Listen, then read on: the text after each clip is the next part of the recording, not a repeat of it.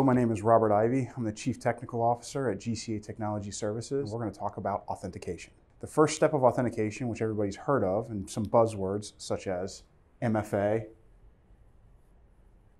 come to mind. MFA is short for Multi-Factor Authentication, but most people don't know what are the factors. There's actually only 3 types of factors that exist. The first one is something you know. That's something like your mother's maiden name, the place where you were born, your dog's name, your password, your PIN code, your social security number, things of that nature. The second type of factor is something you are. This is your retina, your biometric thumbprint, your Face ID for Apple, all those different factors. And the third factor is something you have.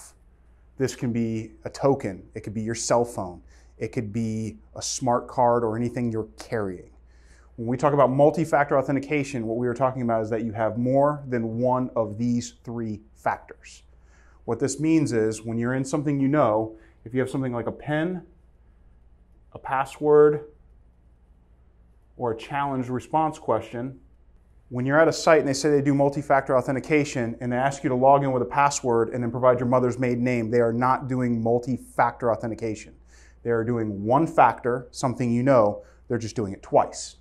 However, if you have somebody who does, something, your password, and then they move on to something you have, such as your cell phone,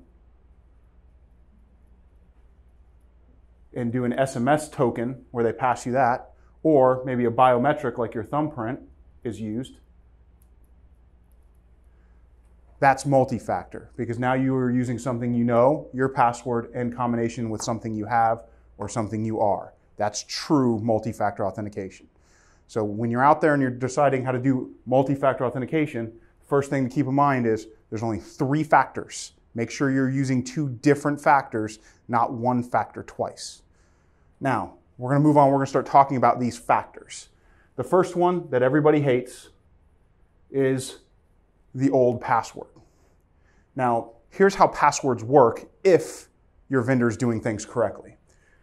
You're sitting at your computer and you're going to type out your password. And let's just say that we're using the most insecure password ever, password.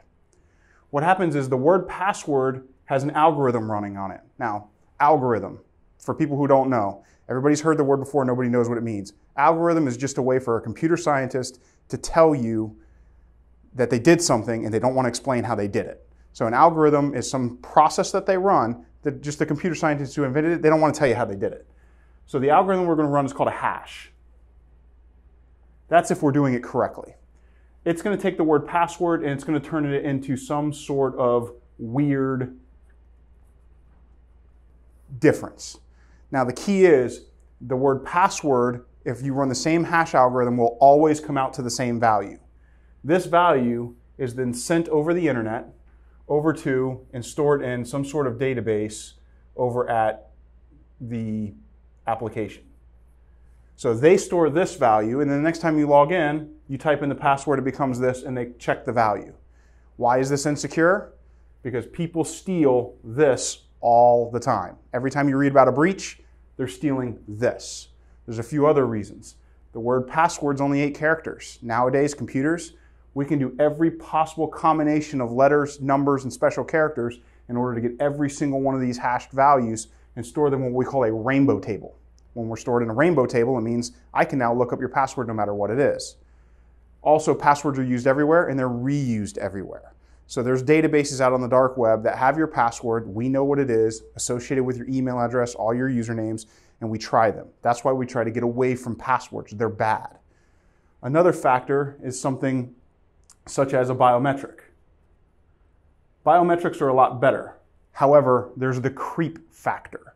When I put my thumbprint on here and I store it up here in a database, I don't want my thumbprint or my face or my retina getting stolen. So the creep factor with biometrics is bad. Now, there are ways to do biometrics without actually taking the biometric data and store them in the database, and we'll get there. The third one is things such as things you have. These are some of the most common and oftentimes some of the best ones. So if we do something we have, such as my phone, via SMS, there's a problem with SMS. Most people have probably read about it, but there does exist a problem. The problem with SMS is this. In order for me to obtain your cell phone, what do I have to do? All I have to do is go down to the local kiosk at the mall for whoever your provider is, T-Mobile, Sprint, Verizon, AT&T, and trick that 19-year-old kid who's making minimum wage into thinking that I am you. If I can trick them into thinking that I am you, I now have your phone because they will give me a brand new phone, put the little SIM card in it, and now I have your phone number. That's how easy it is to steal, which is why we don't want that.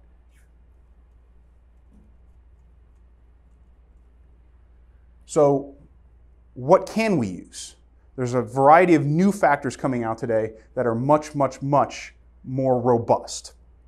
One of those factors that's becoming very common is a push notification. The way that a push notification works is this. The app over here says, okay, hello, Robert. I want to make sure it's you. They actually send a push to an app running on my phone. My phone says, is this you? Now, why is this better than SMS? Because this is specific to the device, not specific to the SIM card. So if you steal my phone, you can answer that challenge. However, you cannot go to the kiosk I use Verizon, you cannot go to the Verizon wireless kiosk in the mall and ask them, hey, Robert, hey, I'm Robert, I lost my phone, can you give me a new phone? If you get a new phone, this does not work. This challenge that they push to the app is only the device that I've enrolled, which is in my pocket. So in order for them to get that device, they have to steal it out of my pocket. Then once they have that device, a lot of these push notification applications, one of the things they do is before you can hit the yes button down here, you have to unlock my phone. Well, in order to unlock my phone, I have a secondary challenge within the phone. The challenge is either a PIN or a biometric. Now, up here we said biometrics have the creep factor. The creep factor exists when you take my biometric data and you store them off in your database, which is going to get compromised. So what we've done here is we've taken the biometric and we've only stored it on my device. So my phone has my biometric, and that is used to unlock my phone, which can answer yes. Or my PIN, which is also not stored in your database, it's only stored on my phone, can be used to unlock my phone. Now, if I use any combination of these two in order to unlock this device, in order to hit yes and answer your challenge, what have we just done? My phone is something I have. There's my first factor. And then in order to unlock the phone to answer the challenge, I'm either using my PIN, which is something I know, or I'm using my biometric, which is something I am, which means a simple push notification to log into your application can be two-factor authentication because I'm going to combine something I have with something I am or something I know in order to get in. Now notice, I did not prompt for a password whatsoever in this flow. That is a passwordless authentication flow, unless you want to consider the PIN some form of a password. The other reason why this is good is because in the event that you steal my SMS, if you get a SIM card put into another phone, you cannot answer this challenge. This is specific only to the phone that I installed the app on and enrolled.